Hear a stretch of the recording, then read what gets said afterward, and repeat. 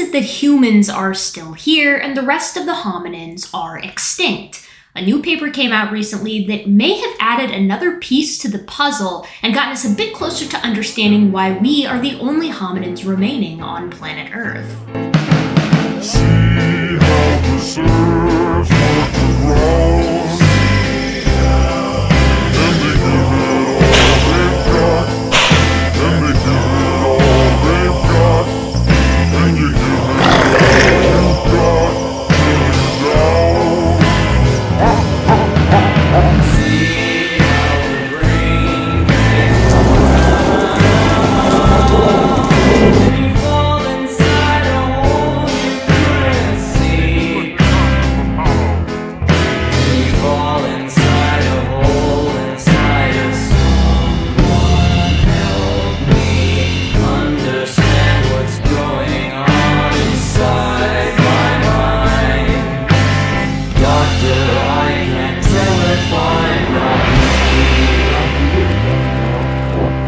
Hello, my gentle and of course very modern apes. I'm your host Gutsick-gibbon, and today of course we're trying to suss out why humans are the only hominins left on the planet when 300,000 years ago we emerged and shared the planet with half a dozen, if not more, other hominins. We shared the planet at that time with Neanderthals, Homo neanderthalensis, Denisovans. We shared it with Homo floresiensis and Homo luzonensis, as well as Homo naledi, and depending on who you talk to, perhaps even Homo erectus and others.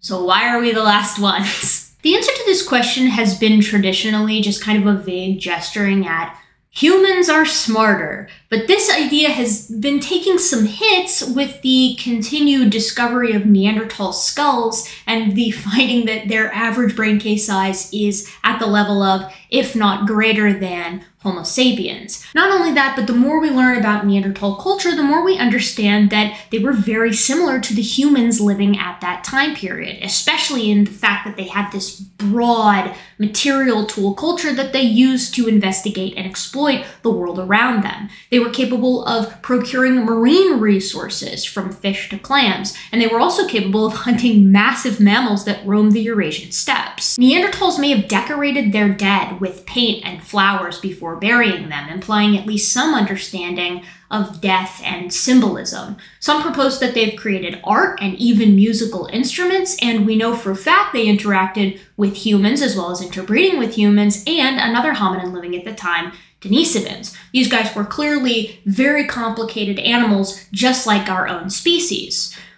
So why are they gone? Recently, scientists have been toying with the idea that it has nothing to do with absolute brain case size and rather has to do with the wiring and organization of the brain's parts, which is an interesting idea, although tougher to test. We have endocasts, that is to say, we have the skulls and the imprint that the brain left on the inside of the skull, which can at least give us an idea on which parts of the brain were emphasized in an animal, but it's a lot more difficult to understand what's going on outside of just the impression that it leaves on the bone around it. We've gotten a good place to start, however, because endocasts at least show us which part of the brain, lobe-wise, are emphasized in Homo sapiens versus Homo neanderthalensis. Neanderthals have large occipital lobes. Of the four lobes of the brain, you have the frontal, the parietals, the temporals, and the occipital in the back. And the occipital is responsible for things like vision and motion and color. So this would have made them very, very good at hunting. They would have kicked our butts in any of the Olympic sports as well with that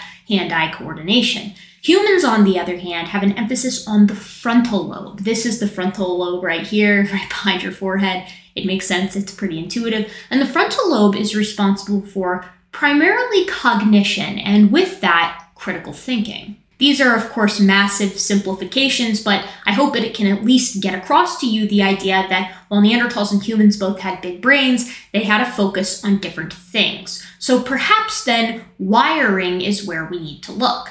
Of course, that can't do that with the skull, so scientists have turned to genetics, which is perfect because we have the human genome as well as the Neanderthal genome and Denisovans as well as some more archaic human DNA. Now, we've obviously isolated several differences in humans and Neanderthals. However, I want to focus on one very specific difference that was recently sussed out. This paper came out just a few days ago, and it's called Human Transketolase-like 1 implies greater neurogenesis in frontal neocortex of modern humans than Neanderthals. Okay, what does all of this mean, right? I want to break it down for you. So transketolase-like 1 is a type of enzyme. Enzymes are types of proteins, and proteins are created via protein synthesis. You remember protein synthesis from middle school and high school. This is transcription, which happens in the nucleus, and then of course we trudge on out into the cytoplasm at the ribosome specifically, where translation happens and you get this nice little string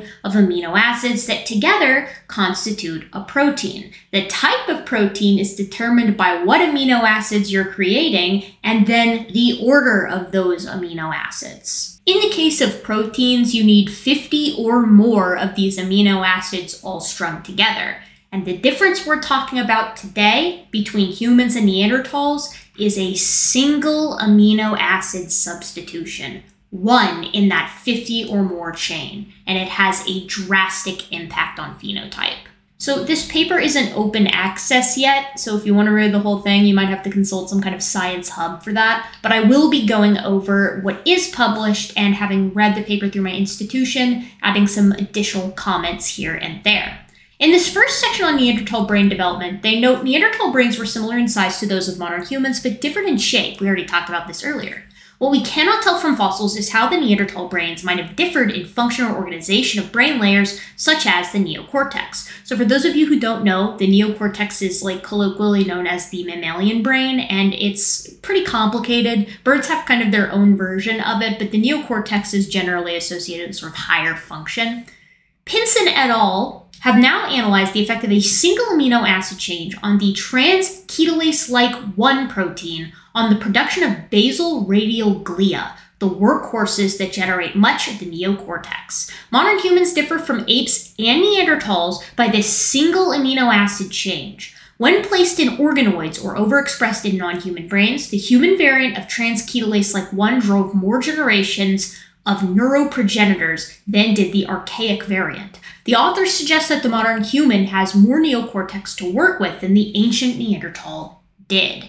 So let's break this down. So we've got this enzyme, right? Transketolase-like 1. And it's found in all apes living and extinct. So humans have it, chimps have it, gorillas have it, Neanderthals have it, Denisovans has it, etc., etc. But in humans, it's slightly different due to a substitution at one of those amino acids on the chain that makes the protein itself. That's a tiny, minute difference. And the interesting thing is, as they noted, it's different even in modern humans as compared to archaic members of our own species. So things that we consider Homo sapiens living 300,000 years ago would have the archaic version, and modern humans, every single human living on the planet today, have this new version. Not only that, but this particular enzyme is related to brain development in the neocortex, a part of the brain that is responsible for, among other things, higher cognitive abilities. So let's get into it a little bit more. So in the structured abstract, they go over some of the things we've already touched on in this video, the importance of the neocortex with regard to cognition, and they kind of lament the fact that endocasts can only get us so far, because clearly there's a difference between humans and Neanderthals. We're here and they're not, and yet the brain case size is basically the same, not just the brain case itself, but specifically the neocortex as well. And then they pose the question that kind of sets the stage for the rest of the paper. They say, but whether similar neocortex size implies similar neocortical neuron production remains unclear. So you've got the size of the neocortex itself, and then you've got the kind of density of the neurons within, as well as how many neurons are produced. And that's kind of what they're asking. And this is why they focus specifically on transketolase-like 1. They note that it's preferentially expressed in the two classes of neuroprogenitors, but specifically that the basal progenitors in the subventricular zone, which can be divided into two types, the basal intermediate progenitors and the basal radial glia, are responsible for promoting and self-amplifying. So they're the type of neuroprogenitors that are considered to be the driver of the increase in cortical neuron production. which is important. So to put this really simply, Transketolase-like 1 aids in the production of basal radial glia, which in turn make more neurons. But, and this is the critical observation, the Transketolase-like 1 that is found in anatomically modern humans living on the planet today is ever so slightly different than the Transketolase-like 1 found in all other hominins and even earlier versions of our own species. They thought to themselves, it's different.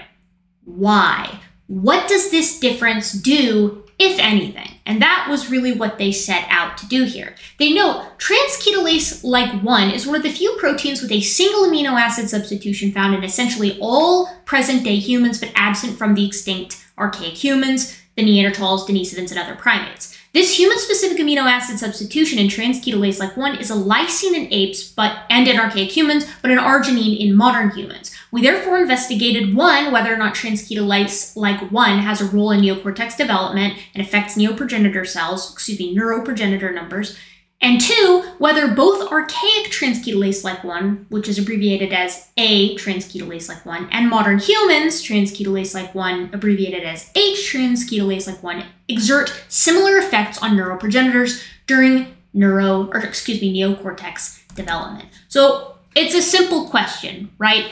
Is the Transketolase-like 1 found in humans that is slightly tweaked just doing the same thing? Is it an arbitrary tweak that doesn't actually have a functional impact? Or is it important in distinguishing modern humans from all other hominins? And again, part of the reason we're so successful. Okay, so how did we test this? Well, like most things, we used other organisms. So they took human Transketolase-like 1 and archaic Transketolase-like 1, so the version that's in modern humans versus the version that's in all other apes, including very early members of our own species, and they stuck them both into mouse embryos, at the neocortex specifically. Now, these guys don't have Transketolase-like 1 expression at all, so this is basically just a comparison to see what increases the basal radial glia more, the human version or the archaic version.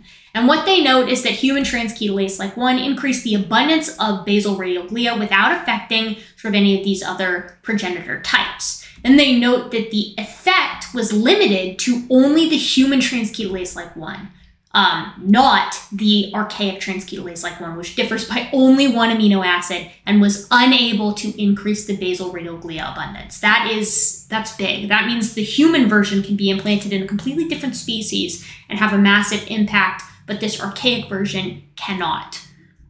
They go on to say the greater basal radial glia abundance upon the human Transketolase-like 1 expression resulted in an increase in the cortical neuron production over time, specifically by the late-born upper layer neurons, rather than those of the earlier-born deep layer neurons. And then they did the same thing with ferrets. They say in the folded gyrencephalic developing ferret neocortex, human Transketolase-like 1 expression increased not only the basal radial glia abundance, but also the proportion of basal radial glia with multiple processes, a hallmark of basal radial glia that can self-amplify.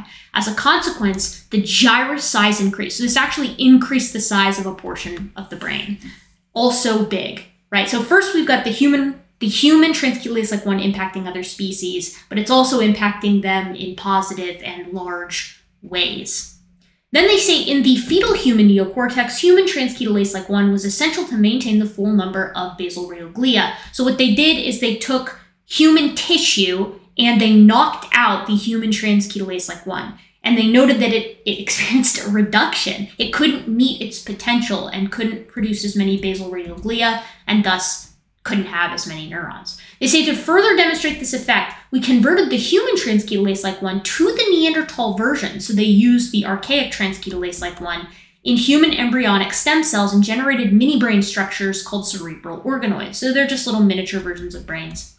The archaic Transketolase-like 1 expressing organoids contained fewer basal radial glia and neurons. Hence, the human-specific lysine to arginine substitution in human Transketolase-like 1 is essential for maintaining the full number of basal radial glia and neurons in the human brain model. In the fetal human neocortex, human Transketolase-like 1 expression in neuroprogenitors increased during the course of the neurogenesis and was particularly high in developing the frontal lobe as compared to the developing occipital lobe. So this is pretty much in line precisely with the observation from earlier, that the frontal lobe is significantly more emphasized in humans than it is in Neanderthals, and thus this interestingly associated human transketolase-like 1 impacts the frontal lobe and is present in humans. It doesn't impact the occipital lobe and is not present in Neanderthals. It means that part of the cognitive advantage that humans, anatomically modern Homo sapiens, evidently had over other hominins living at the time can be owed to a single minute change as small as substituting an amino acid from lysine to arginine in one protein. Specifically, it's a change at point 261 in a 540 amino acid chain that makes up the actual protein of transketolase-like 1. This single change evidently resulted in a chain reaction by allowing for the production of more basal radial glia and thus more neurons and thus a more efficient cognitively advanced frontal lobe in anatomically modern humans as compared to Neanderthals. This may have been what gave ancient humans, or I guess not so ancient humans, a competitive edge in a changing landscape.